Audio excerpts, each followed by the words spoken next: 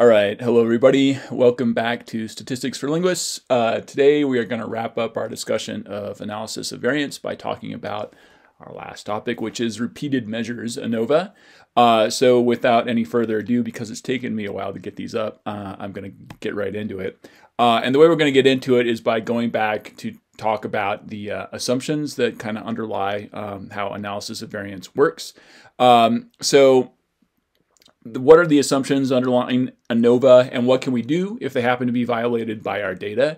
It turns out that repeated measures ANOVA is one kind of strategy we can use in a specific situation to help us not have to worry about some of these assumptions. But just to remind ourselves, the assumptions that we have for ANOVA primarily concern the element of residual variance in our data, because that's the baseline variance against which we're comparing the variance accounted for by other possible structures in the data, i.e. the main effects and the interactions. So just remember, when we do an F-test, we're comparing the variances of two different groups, and the sort of denominator variance is always going to be that baseline or residual variance, which kind of has to look a particular way in order for this to work.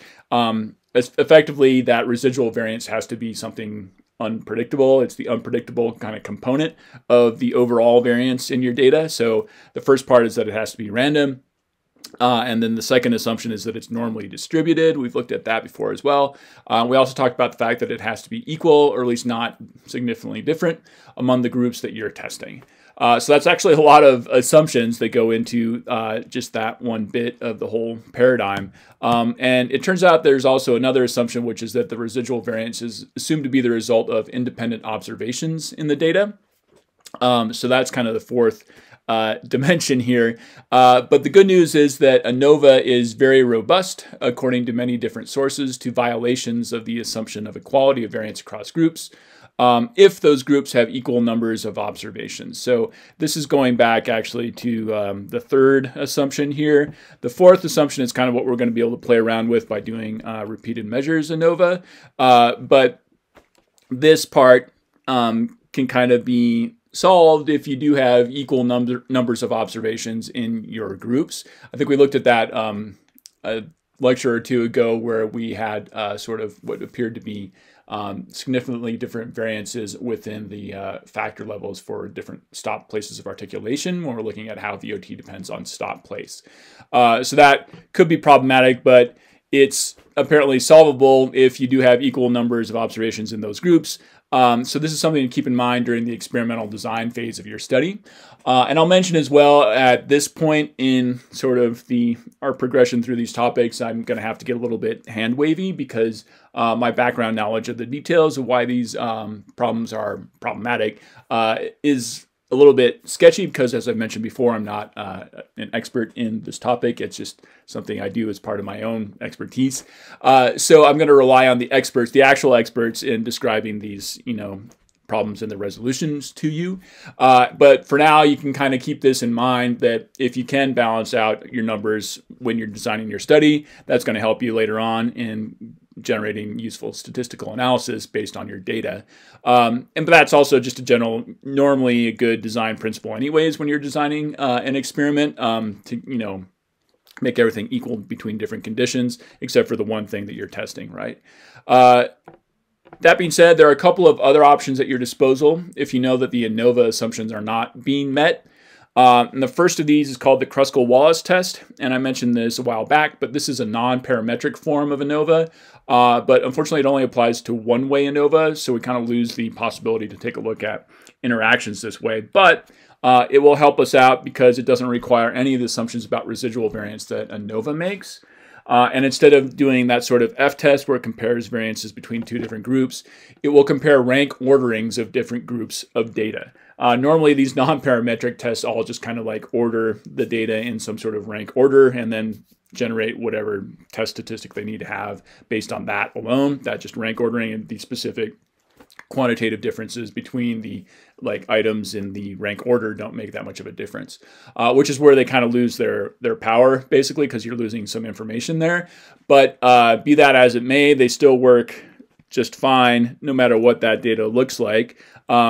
It'll just tell you something different about your data in specifically, it's going to tell you about differences between groups of data overall, rather than telling you something about the differences between the means of those groups of data.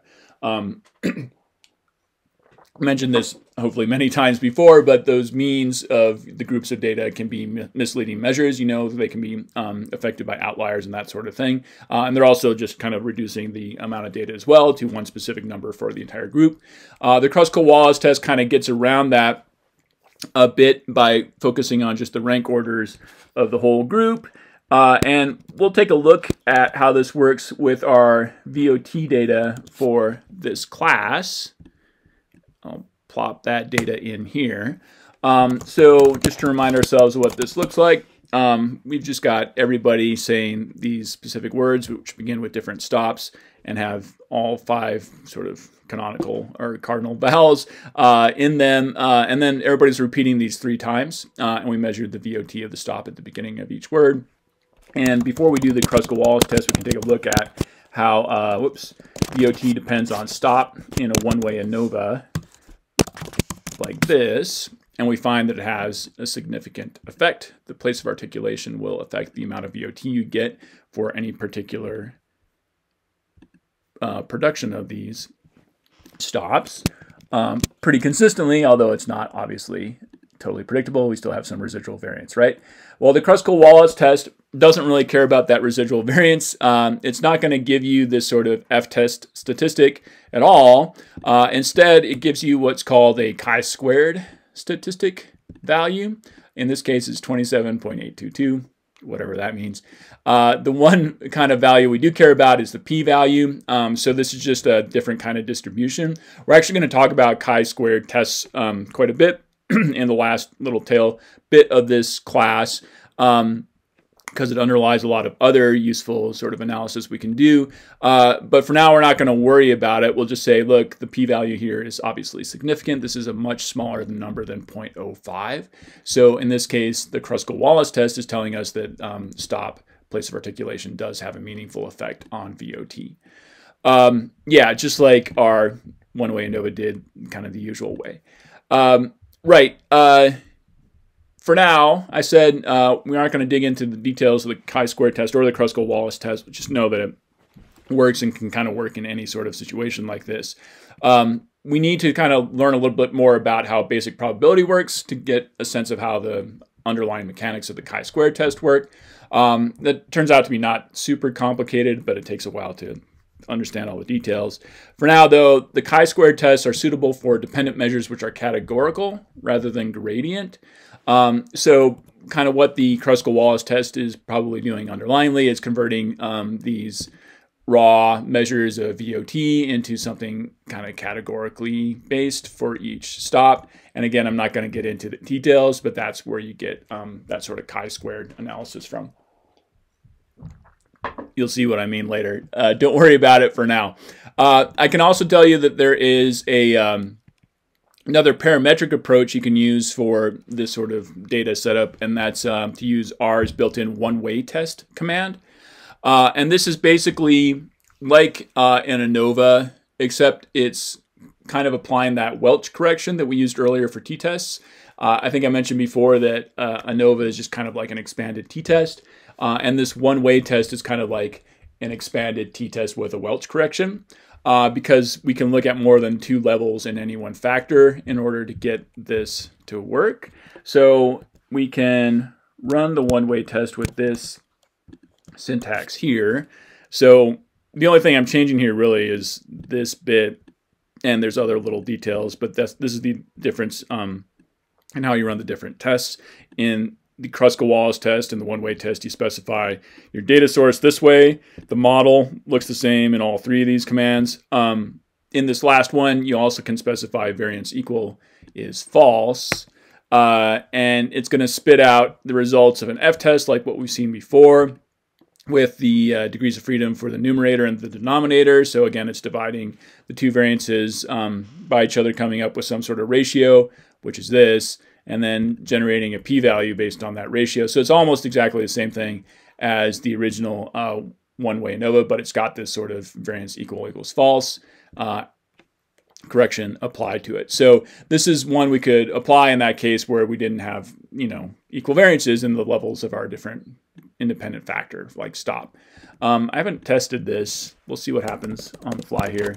But if we set the variance equal to be true, do we get the exact same result as we got at the beginning? We'll find out. Yeah, we do. Look at that. So 15.11 is our F value for the original analysis, and it winds up being just a different way to run that same one-way ANOVA we had at the beginning. So that's kind of cool. And hopefully that gives you a little more confidence that what you're doing here has some sort of analytical validity, because, the only thing we're changing here is this sort of parameter in the syntax of the command. Okay. So, and then you might notice as well, like we saw with the Welch correction for t-tests, that the degrees of freedom go from being something nice and, whole numbered to something with decimal points after, the integers. So it's a little bit messier here based on however they're calculating degrees of freedom. But again, we're beyond the point of worrying about that, because I think we understand basically how the sort of testing paradigm works. And so we're just going to say this is one other test you can apply to data that look like this, and then we'll move on because there's a lot more to learn still by the time we get to the end of the semester. All right, so onwards, further up and further in. I will say that this and the Kruskal-Wallis test are both pretty simple fixes, but they only apply to one-way analysis, unfortunately. So one sort of approach we can use when you have more than one independent factor in your analysis is called the repeated measures ANOVA. And this is another approach you can use, or should use really, when you know that not all of your observations are independent from one another. So when you're kind of getting, as the name implies, repeated measures for the same sort of factor or combination of factors. So yeah, exactly. This is a repeated measures ANOVA, and it comes into play when you have more than one observation from a particular factor or combination of factors in your analysis. So they're not entirely independent from one another. Like the example I can draw on here is when we all produced stops for our VOT data set, I had you guys repeat each individual word 3 times. So we're getting repeated measures for the VOT of a particular stop in a particular word, like peel or keel or pale or whatever, right? So those measures should not be entirely independent from each other because they're repetitions of the same thing over and over again. We just happen to get 3 in that particular case. So that's sort of the most likely scenario in which you would be applying this sort of testing paradigm, where you're getting multiple observations on a particular stimulus type from these subjects in your experiment. And you can, again, this is something you kind of have to think about as you're designing your study. Like if I'm going to do this, I can sort of, if I'm going to have people repeat words multiple times, so I measure VOT or F0 or whatever in them, then I can apply a repeated measures ANOVA to the data I get out of that. You just have to know what the heck it means to apply a repeated measures ANOVA. So in this case, each subject is going to exhibit their own characteristic residual variance across the multiple observations, rather than some sort of uniform or general random residual variance we normally assume to underlie an ANOVA. So I think I mentioned this just a few slides ago, but normally in ANOVA, that residual variance is kind of supposed to be the unpredictable part of the variance in the overall variance in your data. And this model is basically saying, well, some of that residual variance is predictable, and we can predict it if we're getting multiple measures from each subject. So it's assuming, or it's going to, this is, I guess, part of the assumption of repeated measures ANOVA, is that it's assuming that different subjects are going to have their own sort of characteristic variance. And if they do have their own characteristic residual variance, you can use that to sort of predict to a certain extent the overall underlying residual variance you get in your analysis of variance. So that what used to be before is just this completely random residual variance has a little less randomness in it because we're attributing some of that variance to differences between speakers, basically. That's kind of what it looks like conceptually, but what we're actually going to do mathematically is treat that speaker-based variance as an error term in the analysis.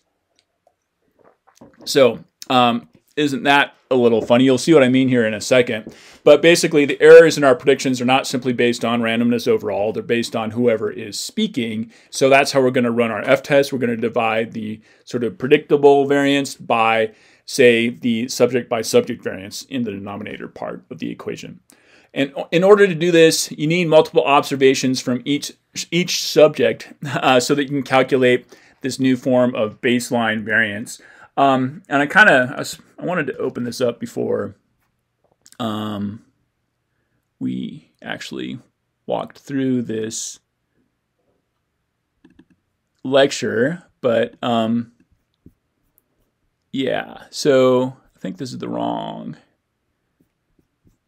example. I wanted to get the two-way example. Yeah, so sorry for the pause here, but I wanted to kind of just give you a sense of how this would work, going back to this sort of two-way ANOVA that we had for Duchamps data, right? So because in this case there were, whoops, not what I wanted. There were 3 repetitions. I want this crazy little graph. So right, at the end of it, if you remember in this two-way ANOVA, we calculate the residual variance by looking at how much difference there is between what we can get as a prediction out of this complicated model and the individual data points. And for these productions, these are Duchamp's 3 productions of coup. And you can see that there's still a little bit of variance left over here. Yeah, so I haven't looked at what other people did for their coup productions. Cool, I guess was the word.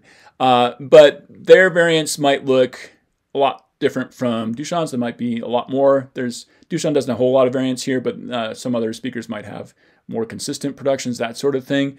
Instead of sort of attributing this leftover variance around this orange line as just complete randomness, we'll say this is how Duchamp does it.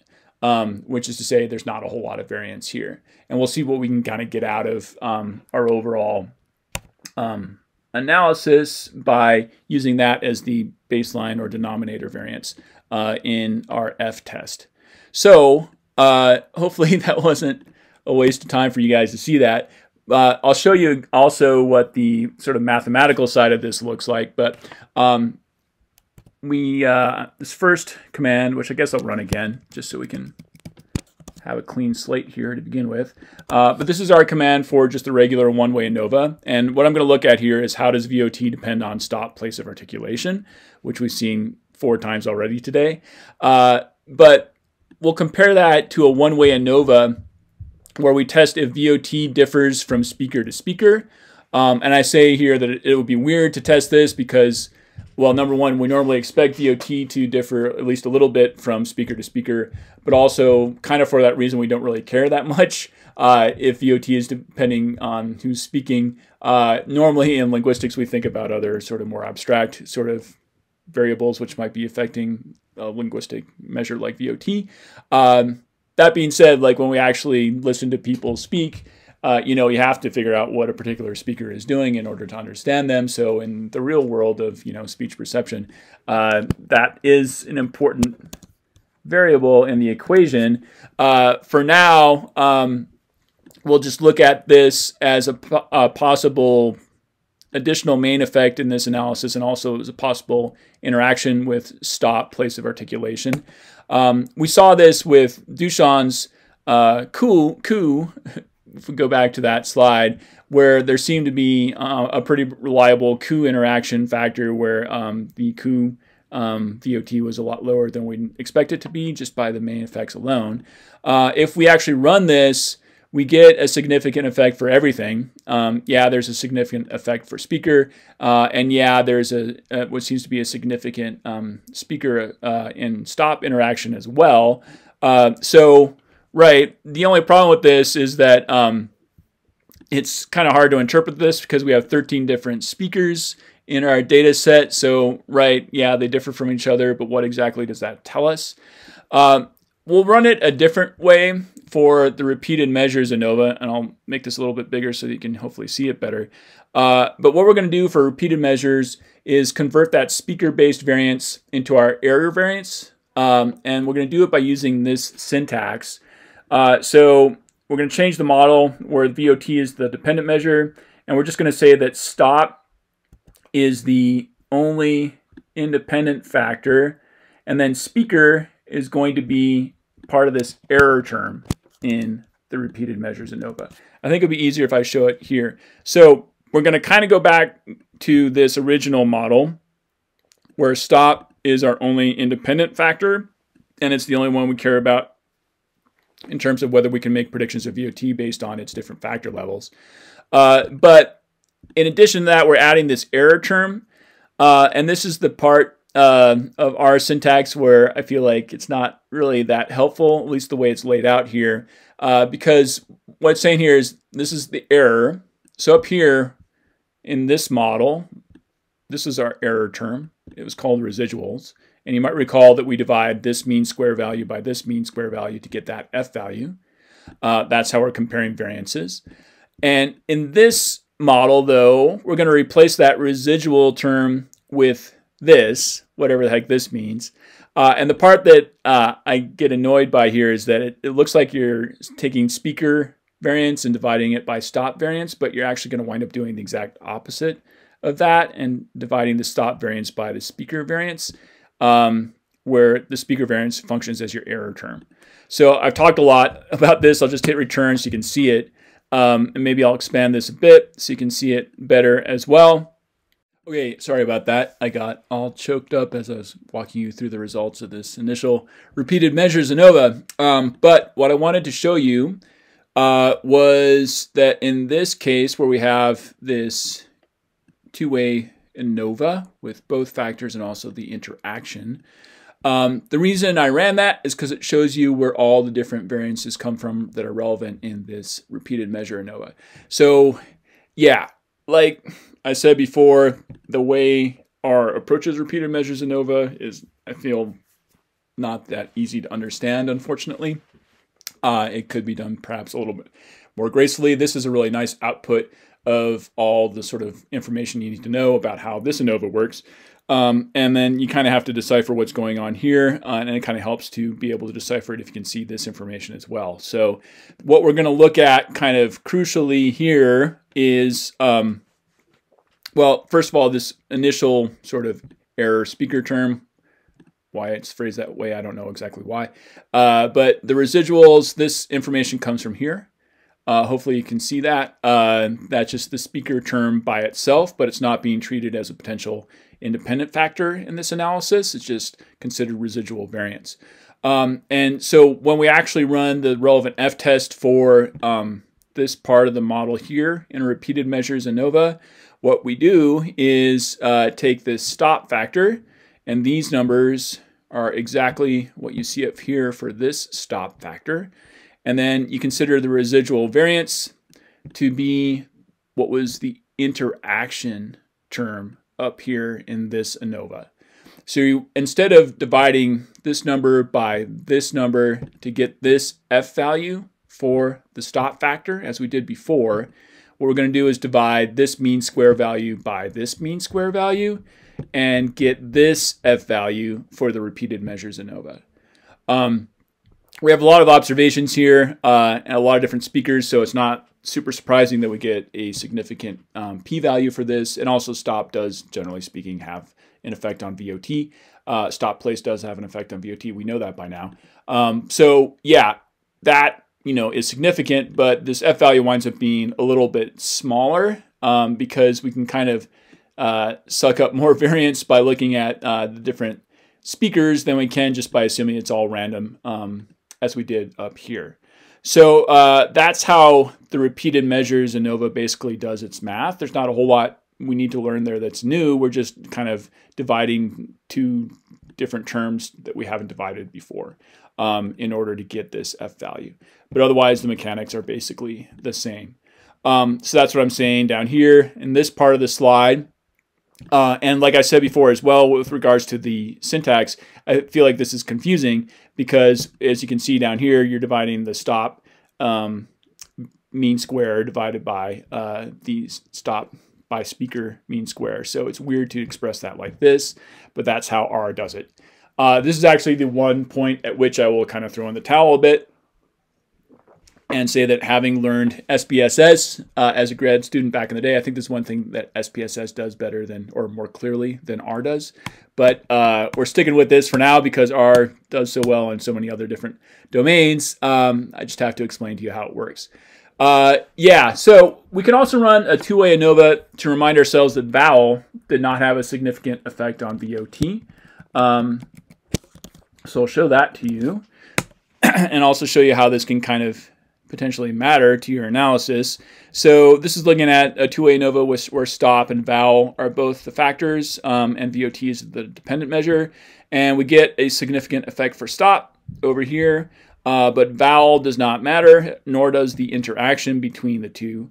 But remember, when we run a repeated measures ANOVA, we're going to change what our residual variance looks like, and we might get a different result for that reason. And this is actually one case where that happens. So in this case, I'll also show you how you can run kind of a repeated measures ANOVA where you have two different, for a two-way ANOVA. So up here is just a one-way ANOVA, repeated measures. Down here, we're going to run it with a two-way ANOVA, so stop by vowel. And then you put both of those factors in here in the denominator, what looks like the denominator of this error term. So this is, we're just collecting variance by speaker here because we have 13 different speakers, and we're considering both independent factors when we do that. So if we hit return in this particular case, maybe I'll move it back down again, we still get this significant effect for stop, place of articulation, and our variance is going to wind up looking a little bit different here. It's kind of funny how this plays out because we get the same mean square values for our F calculation in the two-way ANOVA as we got before. So it's still dividing just stop basically by speaker and stop by that interaction to calculate that F value. It will do the same thing for speaker and or for vowel, for the main effect of vowel, divide that by the interaction of speaker and vowel. But for the stop vowel interaction, it's going to take a look at something we haven't played around with specifically before, which is the potential speaker by stop by vowel interaction. So in this case, we divide this mean square, which we saw up here, by this, well, here it's considered a residual error term, but it's the whole interaction of these three guys. And when we do that, we get this F value, which is big enough to give us a significant effect. So this is basically saying that when we do a repeated measures ANOVA for both stop and vowel as two factors in the two-way ANOVA, we get a significant effect for stop, and then we also get a significant interaction for stop and vowel. And in case that wasn't clear before, I might as well just throw that in there. So if we were to run sort of regular ANOVA with, actually, sorry, this is where it breaks. Sorry. Right. Oops. Yeah, so just to specify where that residual variance comes from, this is the same number here and here. So that we're just dividing the stop vowel interaction term by the stop speaker vowel interaction term to get our F value in this repeated measures ANOVA, and that winds up being a significant P value. Okay, so we have two significant effects here. We understand this one pretty well. What does the stop vowel by vowel interaction look like? We kind of had a clue that something like this might exist when we were looking at Duchamp's data for the two-way ANOVA example back a couple lectures ago, because we did have that sort of apparent coup effect where VOT went down when he was producing coups for some reason. I don't think Duchamp's that much of a revolutionary, but you know, people might surprise you. Anyways, let's take a look at this interaction in a box plot.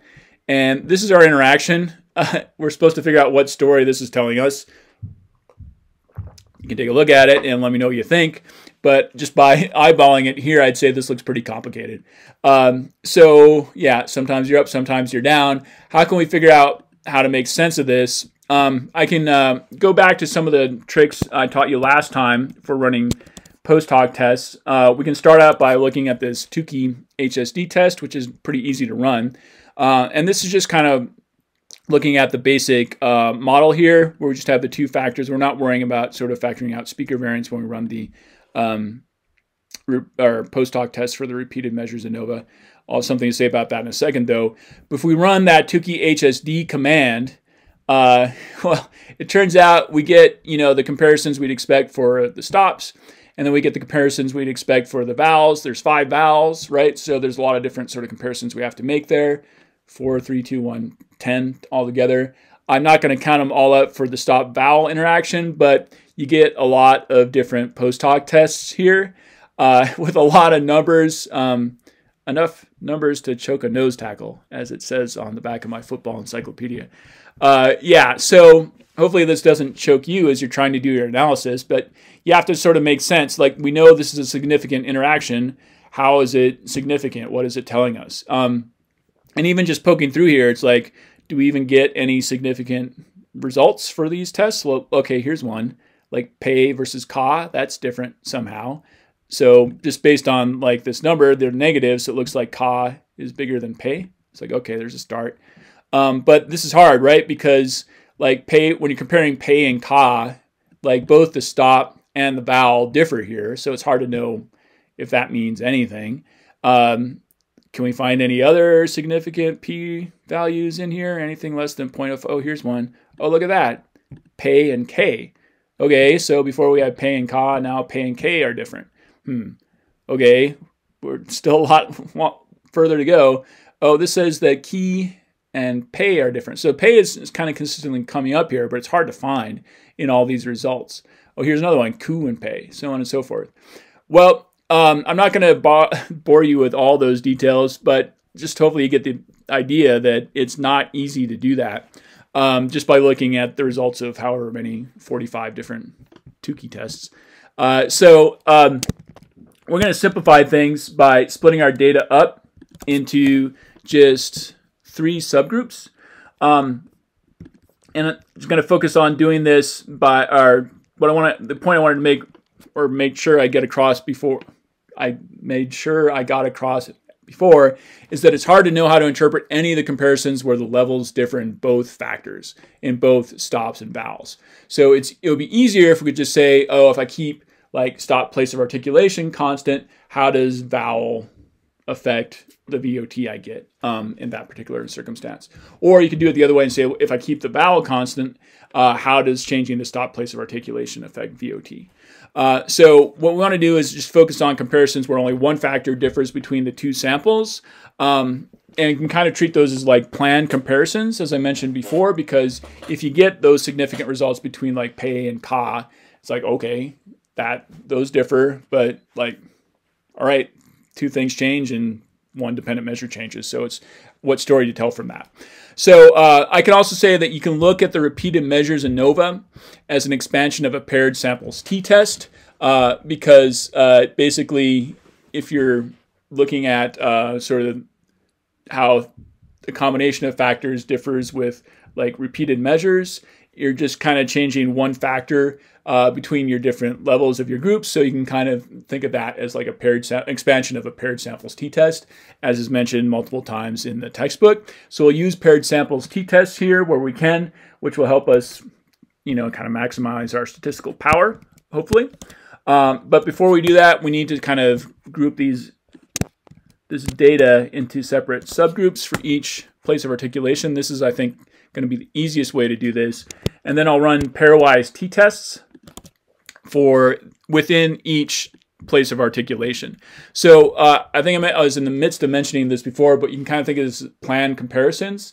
So rather than doing all these t-tests or Tukey tests, whatever, for every single pairing of the 2 possible combinations of the factors, I'm only going to look at those subsets where just one factor differs between the 2 terms.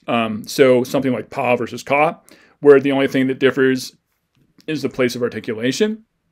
But in actuality, what I'm going to run here are only the t-tests where the vowel differs and the stop always remains the same. So I know, like in this case, it's not a significant difference. But if I were to get a significant difference here, I could attribute it to the vowel. And I'd say, well, just within this context of, producing a P, then maybe E can change the VOT in comparison to ah somehow. So that's what I'm going to do by running these pairwise t-tests.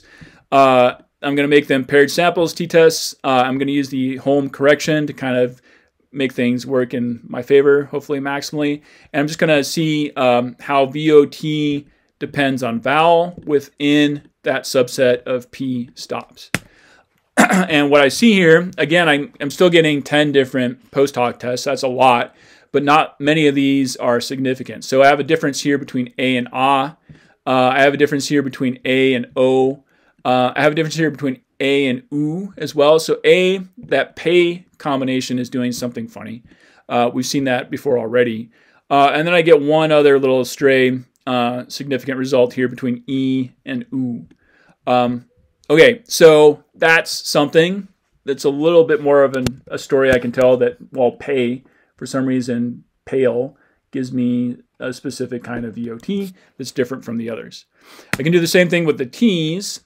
And in this case, this also simplifies my life a little bit because I'm not getting any significant results there. So I basically have nothing to explain. It's basically, for all the vowels, you're going to get a consistent VOT when you produce a T. And then lastly, I can do it with a K, or the K data.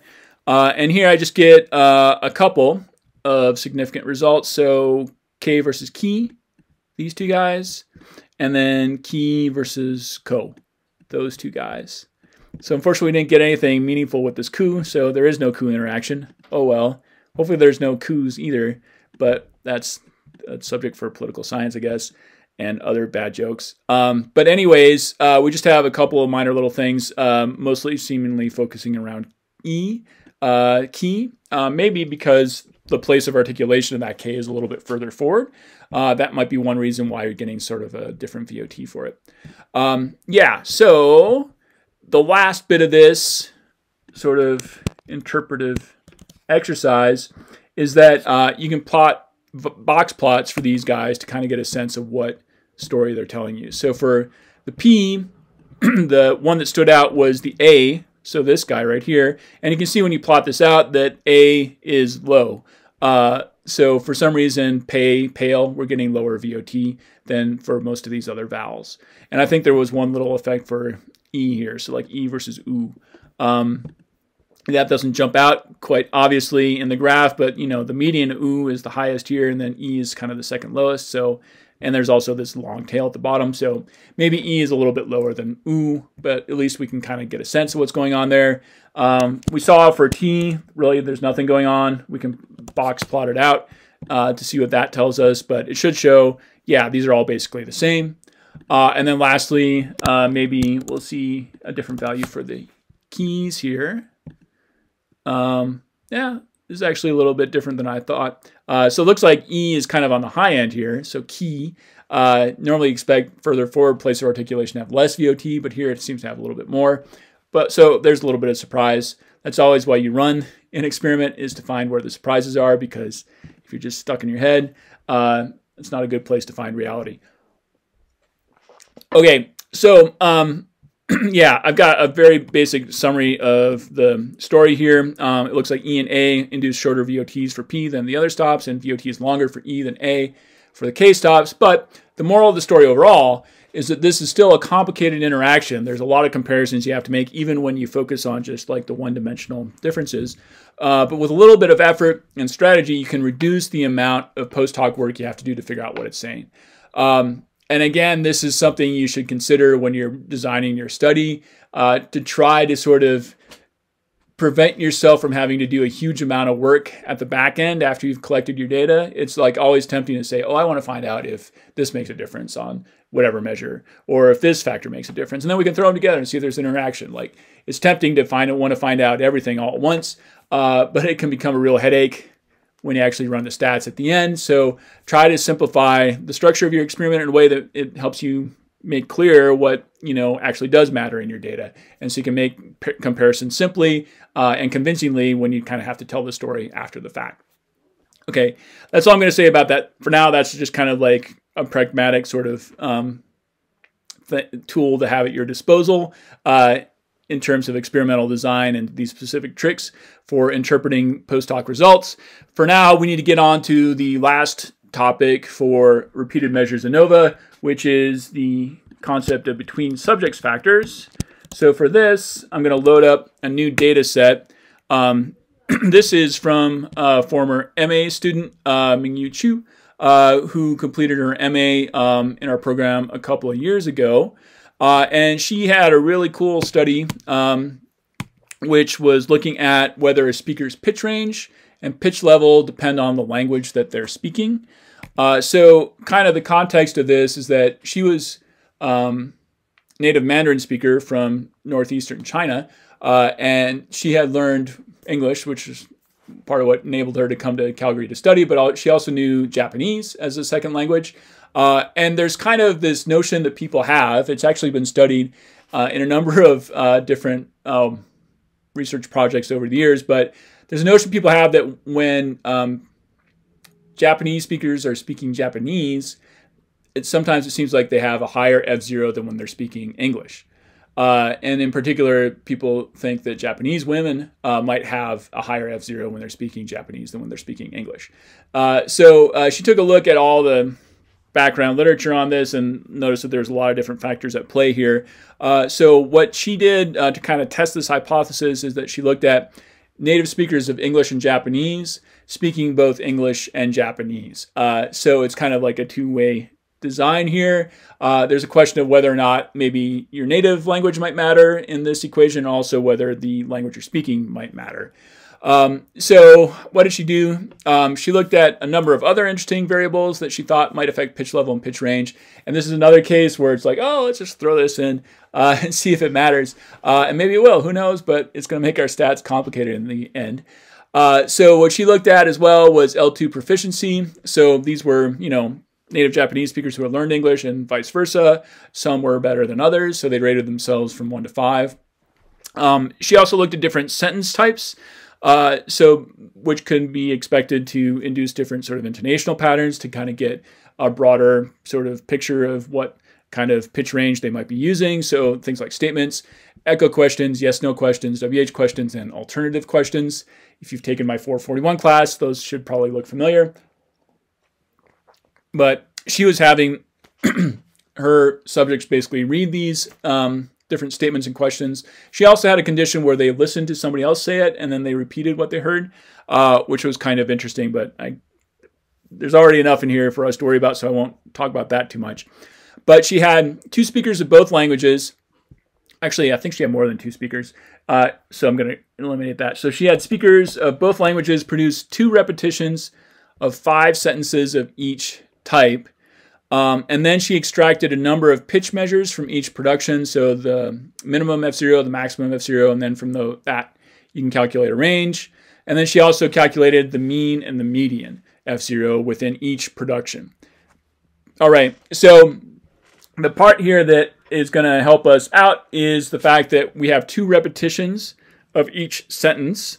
So we can apply repeated measures at sort of the most primal level there, because we do have at least 2 repetitions gives us some sort of residual variance to work with. And then we'll focus on the median F0 value and see if that changes. So this is kind of considering pitch level. There's also a separate issue of does pitch range change between languages when people are speaking Japanese and English. But for now, we'll just say, does anybody, do people consistently raise or lower their F0 when they're speaking one language or another? So to answer the big question of does the language they're speaking matter, actually maybe I'll just show you the summary of this data. Yeah, so these are all the different factors: speaker, gender, their native language, and then the language they're speaking. And then we have all these different dependent measures, and the one we care about is the median here. So to run the basic analysis, does F0 median depend on the language you're speaking? We can run that one-way ANOVA and say, well, no, it doesn't seem to. We know we have a probability of greater than 0.05 there, so language doesn't seem to be a significant factor. But we're kind of glossing over a lot of details by doing that. For instance, we know that speaker gender has an effect on F0. So we have both male and female speakers in here. Actually, I think I might load this up so you can see what the data look like or looks like. Yeah, so here's all our different speakers. Over here on this side here, we've got female speakers. Their native speaker language might be Japanese. It might be speaking English. This is their L2 proficiency, so on and so forth. Right, so there are both female and male speakers in this database. Here, speaker 10 is male. We know that can have an effect. So maybe we should consider that when figuring out whether language has an effect too, because there's a whole bunch of variants that we can sort of factor out that's based on gender alone. And also, as I mentioned here, potentially a speaker's native language might affect like your F0 as well. So we should kind of consider that in our analysis before we just assume that language doesn't matter. The tricky part is that not all of the subjects can produce data for all the possible factor interactions. And then hopefully this will be obvious, but you know, your gender and your native language are just something built in. You can't just tweak those between experimental conditions.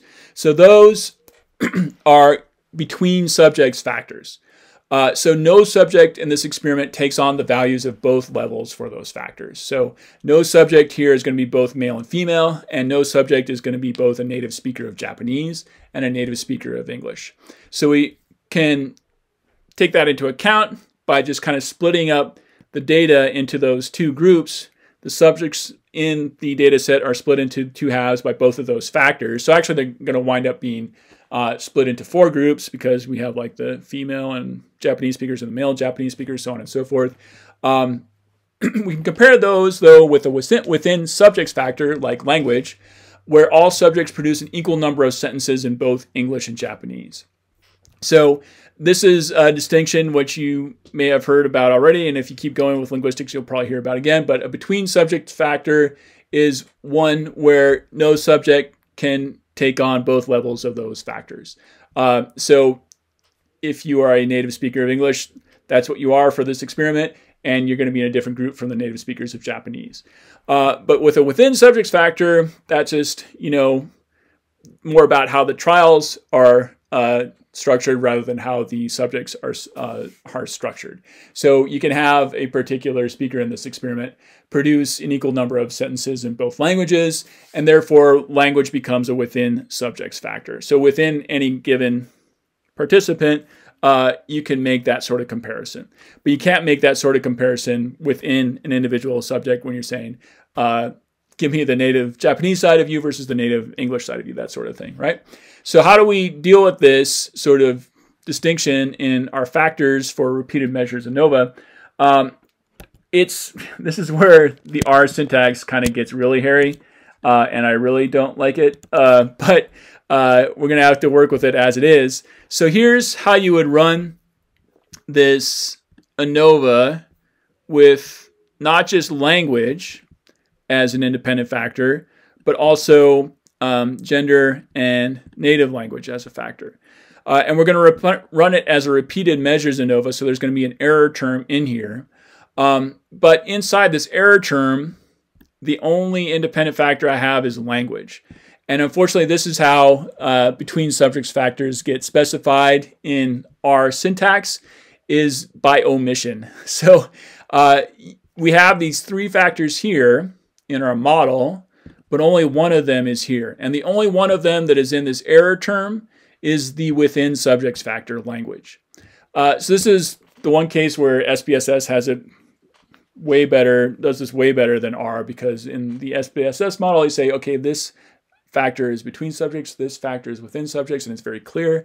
In this case, you're just making gender and native language between subjects factors by leaving them out of this part right here, which is easy for people to miss.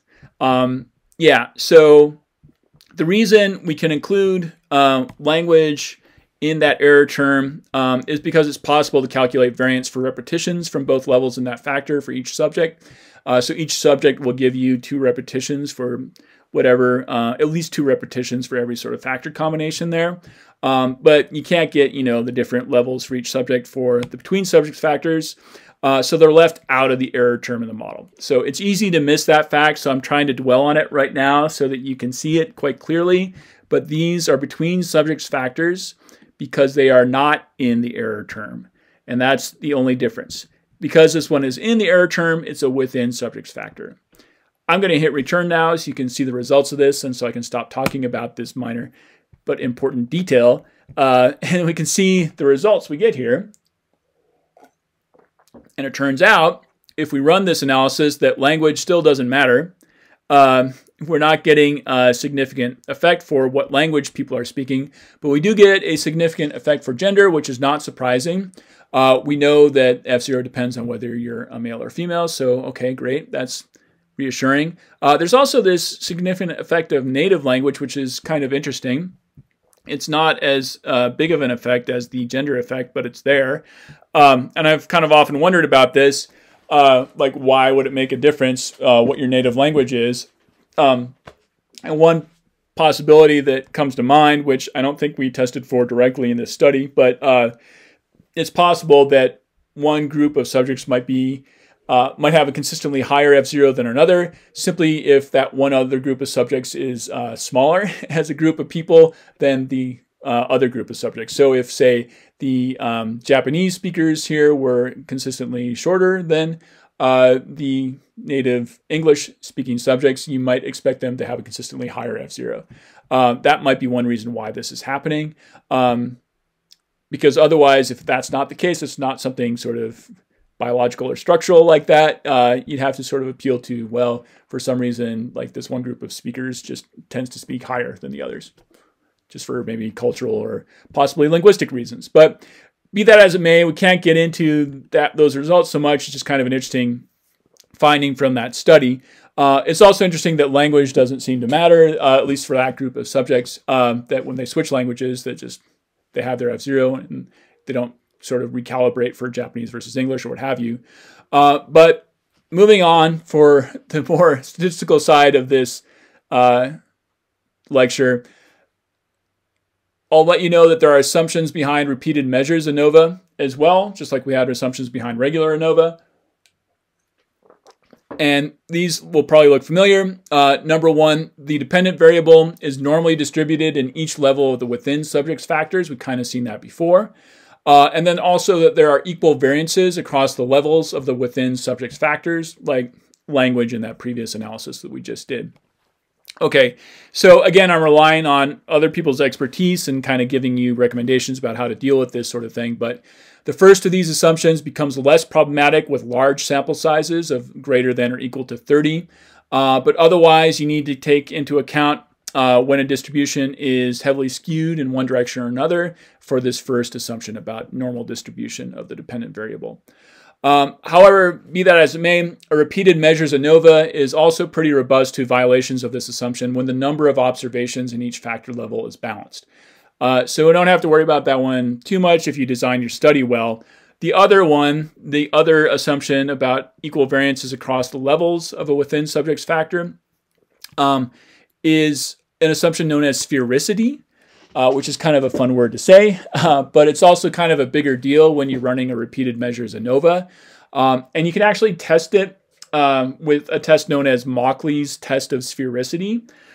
And the last time that I taught this class, I went to some length to find out exactly how to test for sphericity in R, and that's where R really gets hairy and does not work in an easy to process manner. So I'm actually going to say here that this is very important, and we're going to skip how to deal with it because it's going to take up too much of our time, and we have a limited amount of time left in the semester. So just know that it's out there, and that if sphericity is violated in your data set, then you can use corrections for the p-values of the analysis that are called the Greenhouse-Geiser or Huynh-Felt corrections. and they would sort of apply kind of like a Bonferroni or a home correction would in a post hoc analysis. So there are ways around. Sorry, there are ways around this problem. And like I said before, testing for sphericity in R is so complicated, it's not worth spending our time on right now. But I will say that you can avoid this problem by working with what are called linear mixed effects models, which take the subject by subject differences and variances in variance into account when building a model, rather than just assuming that that variance is always the same across subjects. So it's kind of doing what we're already doing with repeated measures ANOVA, but taking it another step further. In a linear mixed effects model, the model will develop sort of a linear model for each subject's variance to kind of try to get more predictability out of that variance, or as much predictability out of that variance as it can. So that is actually quite a popular method for people to use now, and hopefully you can see why or where that's coming from. I don't want to address it right away. I'll just say that if you have gone to conferences or listened to people's talks, they will commonly present the results of these sorts of models, so you know why it's relevant, hopefully. And if you don't, I'll just say it's super helpful and currently popular. But in order to understand how it works, we need to learn a little bit more about those chi-squared models that I told you before, and also how to run significance tests for dependent variables, which are categorical rather than gradient, which we really haven't done at all so far. So I want to focus on that for the next couple of weeks, and then we'll circle back around to sort of wrapping up the course with these more complicated, more sophisticated, and more helpful models by the time we're done, and by the time I send you on your way. So to get into the fun stuff of chi-squared models and testing for dependent variables, which are categorical rather than gradient, we're going to start rolling some dice. So you can look forward to that at the beginning of our next lecture. And for now, I'm going to say goodbye and say I hope you enjoyed ANOVA, but we'll be moving on next time. See you then.